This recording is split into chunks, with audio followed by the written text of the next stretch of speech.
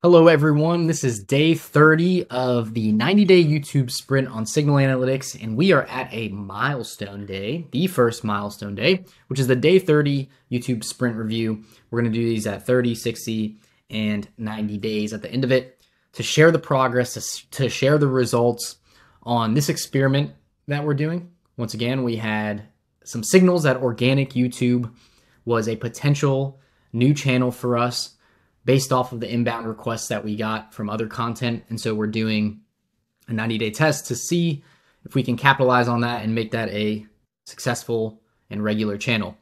So who am I before jumping into the actual content of this? I'm Dan Saavedra. I'm from MergeYourData, the founder of MergeYourData. We are a signal consulting firm, signal analytics consulting firm. We help you find the signals, the data points that tell you whether or not someone is likely to become a customer. And then we send all that data back into your CRM, help you identify opportunities and grow your revenue quarter after quarter. And so before we jump into the content, I've been going over some client results from 2 specific clients. We'll be adding more in the future. Just been copying and pasting the presentation, so I've been leaving the same ones in there. But for this client, on the left-hand side, we have our closed won deals. And then on the right-hand side, we have the total count of deals. And so you can see that with this client specifically, they had a really great offering. And when sales was creating deals, that means that it was a very high chance that they would close. But in the beginning, when we came in, they just weren't closing a lot of them. And so when we came in, we implemented Signal Analytics. Day 1, you can see this jump from before Signal Analytics was around to when they implemented it. And then the quarter after, it had amazing growth as well, all while the actual total number of deals was not doubling itself. And so you can see we were getting up to 4,000 and 5,001 deals per quarter for this company, a bigger company, right? And at the same time, the total number of deals created was increasing, but not doubling, and definitely not by that much. So close rate was increasing, efficiency was increasing. These are the type of results you can get with Signal Analytics. It's not just pure opportunity growth. It is also an increase in efficiency overall. And so before we get to the actual results, I want to share this timeline of what we've been implementing over these past 30 days and then what we're going to be doing going forward. And so with the sprint, we're not just creating YouTube videos, these long form YouTube videos. We're also doing smaller things in between. And so on day 0, we launched YouTube only. Day 10, we started doing shorts. So we're trying to catch up with the current video that we're on, the day 31, but we're just been posting 2 shorts per day. Sometimes we're doing 3 from a video, sometimes 1, it varies. But we've been posting that since day 10. And so that's added into the exposure of this entire sprint. Day 15, we added the lead magnet, the B2B signal constructor tool, which I've been telling you about on every video. It's a great tool. We had great feedback from it already. And so we added that at day 15. Day 20, we added in the podcast plus TikTok. So we've just been taking the audio version of these videos, posting them on the podcast apps. And then we've been taking the shorts that we've been creating since day 10 and posting them on TikTok. We're not doing anything with TikTok. I don't even think I've checked the metrics, to be honest. I don't expect much traction, but since we were making the YouTube videos or the YouTube shorts, we were just throwing it over to TikTok as well. Then day 30 here, so after this video, I'm going to start posting on LinkedIn a little bit different. It's not just going to be a copy and paste. There will be clips from specific videos, and then I'll be writing a longer form post on there. And so we want to add in this extra channel. LinkedIn in the past, when we offered different services way long ago, was a place that we used a little bit and saw some traction with. And so we just want to do a multi-channel approach here to accentuate what we've been doing on YouTube, right? We're putting a lot of effort into these videos, and now we want to repurpose the content for specific platforms, get it to different audiences. And so that's what we're doing on day 30. And so then on day 45, we will be introducing a VSL. Right now, our homepage is pretty bland. It's pretty simplified. We haven't put a whole bunch of effort into optimizing that. It's been acting as just a landing page, a really simplified landing page. And so we'll have a VSL there, real short, 3 to 5 minutes, to try to see if we can increase conversions from people who are visiting our website from these efforts. And then day 60, we're going to introduce cold email. I don't know what your opinion is about this. I'm looking forward to trying it. The more presence that we have, this is our guest, the more presence that we have across channels, the better success we'll have with this cold email, especially around the VSL. And so after that, we don't know what we're doing. We're just going to day 90. Maybe we'll add in some additional things. But that's the plan going forward. Wanted to share that before we go on. This is a picture that I put into AI. I thought it was a kind of interesting one, asking it to show someone being bombarded from all different angles. And basically, I feel like with this approach that we're doing over the 90 days with all these different channels and reposting, we're really just overwhelming channels with content, right? Seeing if it sticks, seeing if what we're saying is resonating with our target clients, seeing what the results are from it. And so that's what this picture is. I just thought it was funny. So the good, let's get into the good. Remember, this is a small experiment. It's organic. You can see the numbers on our YouTube channel. Like, we're not a giant YouTube channel by any means. And so for our videos, they don't get too many views right now. We're hoping that grows over time.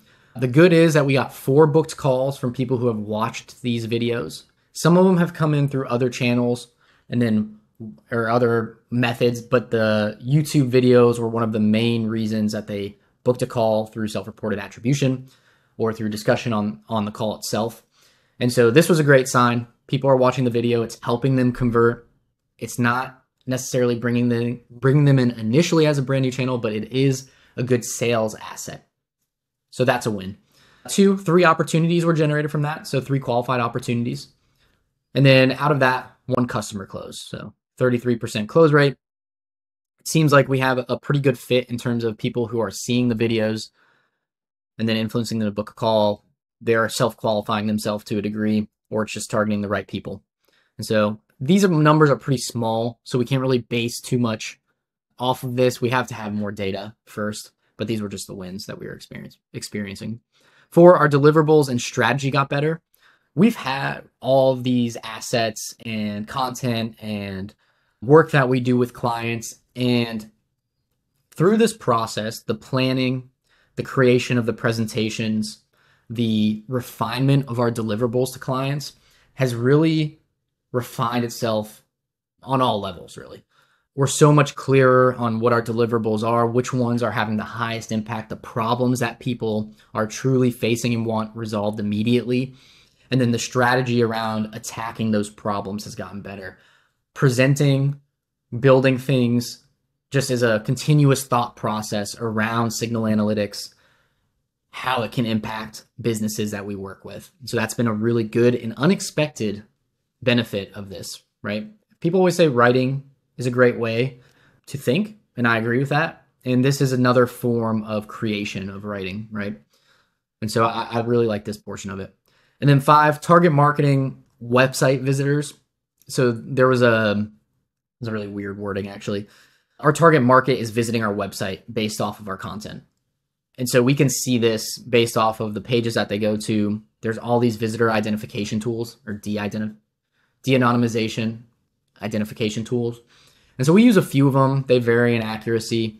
But from what we can see, we are getting traffic from the people that we really want visible. And so now we need to work on optimizing that homepage. That's why we talk about the VSL. We'll also make other changes slowly, but we can see that the visitors coming to our website are more refined into our target. And so this is amazing. Like, this is best case. Now we're working on an optimization problem for the website rather than worrying about who we're targeting with messaging initially. We'll see as traffic grows even further what that's going to look like, if it's going to stay the same. The neutral. So these we talked about in the very first video. They don't really matter, but I figured I'd put them out there because people care about this. I made this on day 29, so it might be different now. But subscribers grew from 1,294 at the start to 1,513 now. So in 30 days, not bad growth compared to the total size of our channel. We got 10,500 views. And so this included shorts and older videos. I didn't go into the exact details of which videos are actually getting the views. I would estimate based off of our trends, the 30 days prior, I think was like 3,000-ish views. So I think a lot of that is from the newer shorts and videos. that we've been publishing. So this is good. And then we also had a 50% increase in overall website traffic, all from YouTube related channels. So that's specifically for the YouTube traffic. We had a 50% increase overall. To give you an idea of the scale, that's in the hundreds per month. So it's not that big, but we're having hundreds of people visit from YouTube, from our shorts, from other videos, stuff like that. So not too bad. Those don't really matter. Not going to really make decisions off of that. The bad, one customer. So this was also a good. This is bad because it's lower than we expected. We were hoping to have a little bit more success. I think our expectations were just set too high. And one customer wasn't what we were expecting after 30 days. But I think that's just being greedy, to be honest. Two, many videos aren't getting eyeballs. And so if you look through our long form videos specifically, you'll see that at the time of this video being published, a lot of the videos were in the like 7 to 25 views range, which isn't bad in itself as long as the people who are viewing them are our target, right?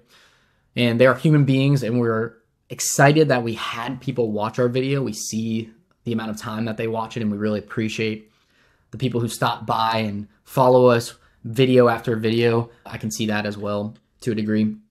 But yeah, it's our hope that we get more eyeballs on it so we get better data. We can see truly what the trends are. These are too small data sets to make real decisions off of. And so these were just lower than expected results for the first 30 days, especially with the consistency that we're posting. And so we're hoping over these next 60 days that the multi-channel approach is going to lend more eyeballs to the YouTube channel, and then obviously get us impressions on other platforms as well. But like I talked about in the first video as well, our sales cycle is longer. It takes a longer time to convert people from very first impression to actually becoming a customer. I haven't looked at our recent numbers since that video 30 days ago, but I would expect real results to be showing at the 60-day mark to allow the sales cycle to proceed so we can have some more close loss and close won opportunities. So that's pretty much it there. So next steps, tell me what you want. I would love to make videos about specific problems you're facing that you haven't gotten answers to. If you can comment them, send me an email, submit a form somewhere. I don't care how you do it. Let me know what you're looking for, what the biggest problems are for you in your current position at your business, and what an ideal situation would look like.